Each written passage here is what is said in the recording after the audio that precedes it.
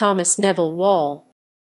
Thomas Neville Waul, January 5, 1813, July 28, 1903, was a Confederate States Army brigadier general during the American Civil War. Before the Civil War, he was a teacher, lawyer, judge, and planter. He served for a year in the Provisional Confederate Congress from Texas. He was captured at the fall of Vicksburg, Mississippi on July 4, 1863, and exchanged in October 1863.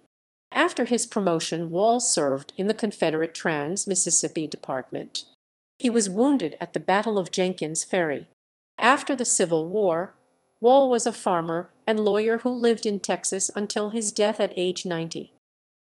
Early life. Thomas N. Waul was born January 5, 1813, in the Sumter District, now Sumter County, South Carolina, near Statesburg. He attended South Carolina College, now the University of South Carolina, until his junior year, then moved to Florence, Alabama, where he was a teacher. He moved to Vicksburg, Mississippi in 1830, where he became a lawyer in 1835 and a judge.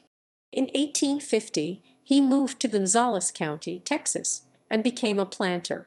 Waul made an unsuccessful run for a seat in the United States Congress in 1854. He served as a delegate to the Texas Secession Convention. American Civil War. Thomas N. Waul was a member of the Provisional Confederate Congress from Texas between February 19, 1861, and February 17, 1862, when a permanent Confederate government was established. He served on the Committee on Commercial Affairs and Committee on Indian Affairs. He opposed the African slave trade as a diplomatic effort and restrictions on the cotton trade. He supported establishment of the central government, free trade, and local defense. Waul lost his run for a seat in the First Confederate Congress of the Regular Congress of the Confederate States. On May 17, 1862, Waul entered Confederate States Army service as colonel of Waul's Legion, which he recruited. Waul was captured when Vicksburg fell on July 4, 1863. Waul was promoted to brigadier general on September 18, 1863, although he was not exchanged until October 16, 1863. His performance and leadership were commended by then Major General Stephen D. Lee.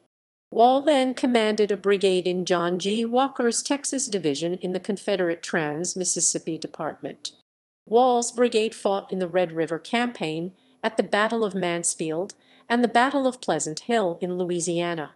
On April 30, 1864, after being transferred to Arkansas to oppose Union Major General Frederick Steele's Camden expedition, Brigadier General Waul was wounded in the left arm at the Battle of Jenkins Ferry. He returned to service in September 1864 and until December 1864 commanded Brigade I, Division I Corps of the Trans-Mississippi Department. From January 1865 to May 26, 1865, he commanded Brigade I, Division I of the District of Texas, New Mexico, and Arizona in the Trans-Mississippi Department. There is no record of his parole. Later life. After the Civil War, Waul returned to Texas, where he was elected to the First Texas Reconstruction Convention. After practicing law at Galveston, Waul retired to Hunt County, Texas, near Greenville, where he was a farmer on his property named Cherry Hill Plantation. A marker still stands to this day on the property honoring General Waul's life.